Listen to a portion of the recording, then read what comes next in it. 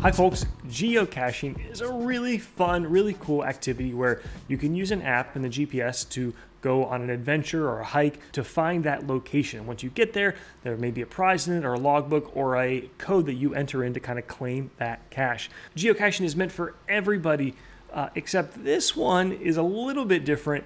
Certainly awesome in the spirit of adventure and science because it is going at the very bottom of not only the ocean, but the whole Earth in the Challenger Deep section of the Mariana Trench. We got an email just a week ago if we could machine a titanium geocache along with a syntactic foam marker. It's going on an expedition at the end of February. Super cool. The takeaways from this video, number one, some really good tricks around working with fonts in Fusion, as well as some recipes around machining titanium, especially with small tools. We'll be doing that on the Tormach, and we're machining the syntactic foam marker over on the UMC-750.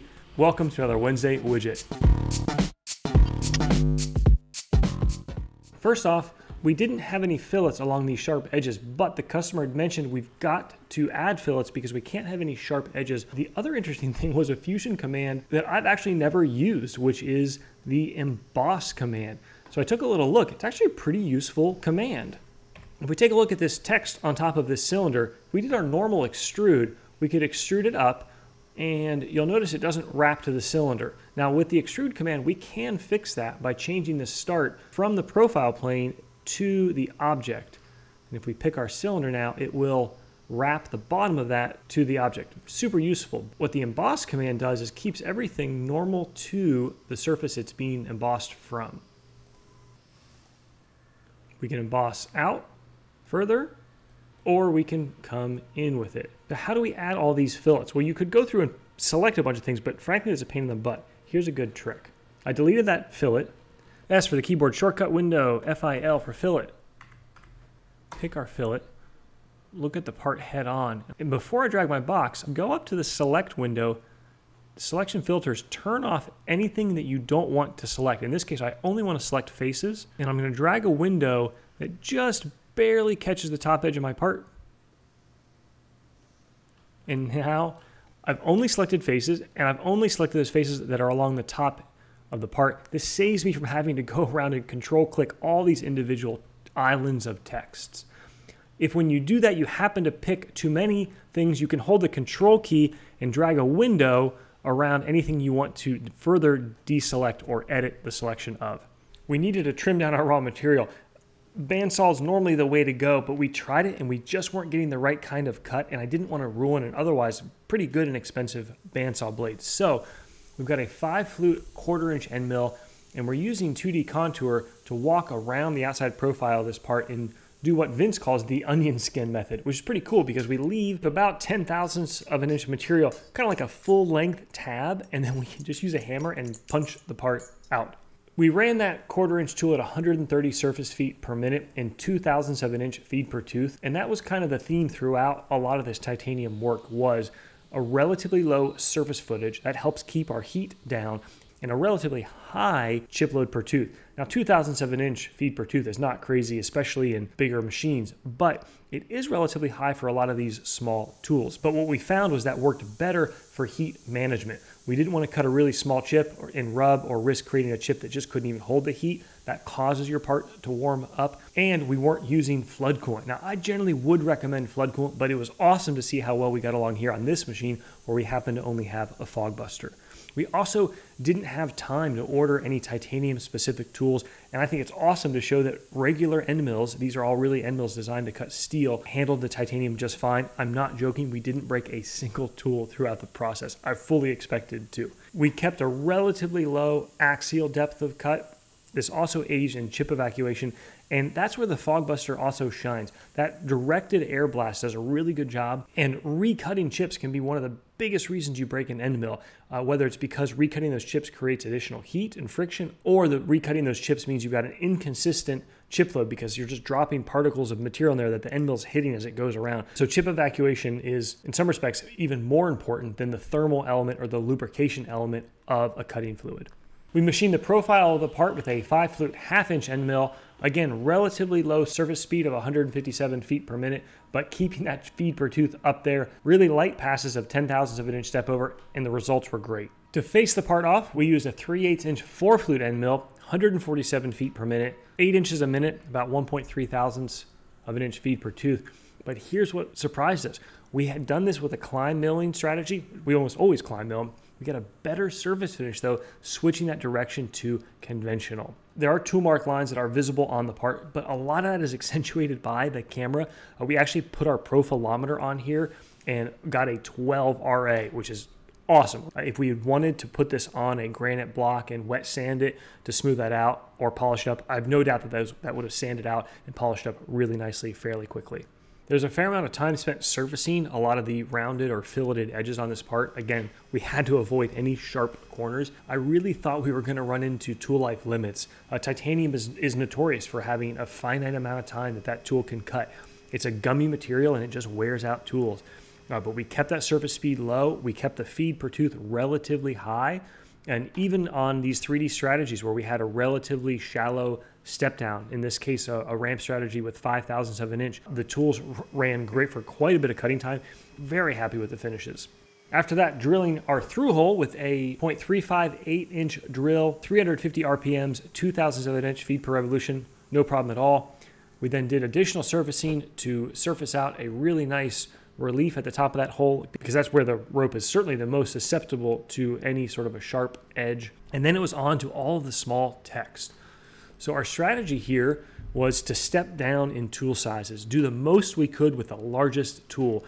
And that first tool that we started with is 3/32 of an inch. That's still under a 0.1 inch or 2.4 millimeter tool, fairly small. We used a 2D contour strategy, 100 surface feet per minute, and again, 0.002 thousandths of an inch feed per tooth, but we did so with multiple step downs of 0.010 thousandths of an inch, so keeping that axial cut fairly light. It's no question a trade-off. It's longer machining time, but in this case, we didn't care. We didn't want to ruin the material. We didn't want to break tools if we didn't have to, and we wanted to get the part done. After we cut everything we could with a 3/32 tool, we stepped down to a 1/16 tool, and we wanted to use a rest machining style strategy so that we didn't have to recut things that were already cut. Now we did that in the 2D contour strategy. It has a rest machining option, but I've had very mixed results with it. So be careful when you use it. And here's why. The rest machining strategy in the 2D options does not work the same way it works on the 3D options. On the 3D options, it's a truly intelligent rest machining strategy. It looks at the solid model of the stock that has previously been machined and uses that to calculate the tool path, so it's relatively foolproof. The 2D contour rest machining that we used here is not foolproof. What happens is when you put in a tool diameter, in this case the 3/32, Fusion in this tool path is assuming that anything that a 3/32 end mill or that tool diameter could have reached was machined. And that's where it can bite you. We actually got along great here, but I think it's worth understanding that methodology and be careful when you use it. Nevertheless, the 1/16 end mill ran great and allowed us to machine all the text features that we needed to. After that, it was some more surfacing to machine in the fillet on the top side, which helps us avoid any sharp edges. And then interestingly, the customer wanted a radius in the bottom of the text because apparently, and I'm no marine biologist, avoiding the intersection of two sharp walls can help limit or inhibit the likelihood that some object or animal is going to attach there and start growing on this thing. Now, I have no idea what grows at 36,000 feet underwater, but apparently there is marine life down there in some form. For fixturing, we started off on Op 1 with the Superglue technique. If you're not familiar with how amazingly capable and secure Superglue can be, this part's a great candidate. Once you hit that kind of 6" by 6" surface area, you've got 36 square inches. Superglue will hold parts down surprisingly well, and you can actually kind of wail on them. What that did for us was gave us full access to the periphery of the part. We then flipped it for Op 2, holding it in the Modvice system for the majority of the text and other machining work, and got along great. After that, we hopped over to the UMC-750. We had to machine the Syntactic foam float arrow. And this was pretty cool. It was sort of specifically designed for the ability to withstand the absolute incredible pressures down at the bottom of the ocean. and it does so by having small glass beads inside of it. Actually, they may not all be glass. They can be some other materials, but basically it creates very small microscopic hollow things, which is what causes this to float. So the titanium marker should rest on the ocean floor, and then there'll be a special type of string or rope, which will then attach to this float so that if anybody else is able to go down there and see this thing, they can claim the geocache. The takeaway here, very simple part for a 5-axis, just a few different tool orientation strategies to machine this and engrave it. But I didn't want to contaminate our machine and the coolant with this foam. So we turned the coolant off. 2 ways to turn off the coolant. You can select all of your operations in Fusion, right click, compare and edit, type in coolant, and you can then bulk disable all of them at once. Super handy.